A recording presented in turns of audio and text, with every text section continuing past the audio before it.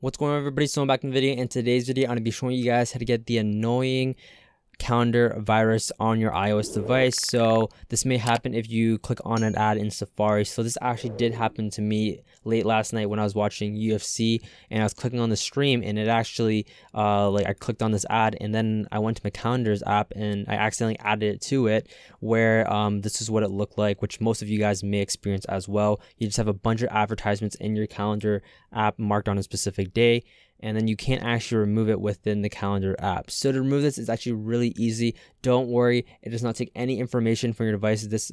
People call it a virus, even though it's kind of just stuck on the calendar app. It doesn't really do anything. So to remove it, all you have to do is go to your settings application, and you want to look for your calendars app. So you may have to scroll down, look for it right here, but my device is currently jailbroken, so mine's gonna be under system apps. We want to go into calendar, and then you want to go into accounts, and then you will notice you'll see an account that you may not recognize at all. All you want to do is just delete that account, and then you guys should be able to go into your calendar application without any problems. You won't see any of those advertisements anymore, because you guys will see right here, mine's completely gone now, because in the previous screenshot, I believe it was on like March 29th or whatever, but you guys will see it's no longer there anymore. So this is a quick fix on how to get rid of that calendar virus. So if you guys did enjoy this video, if it did work for you, drop a like on it, hit that subscribe button and that post notification bell so you guys don't miss a video. That's basically it, and I'll see you guys in the next one.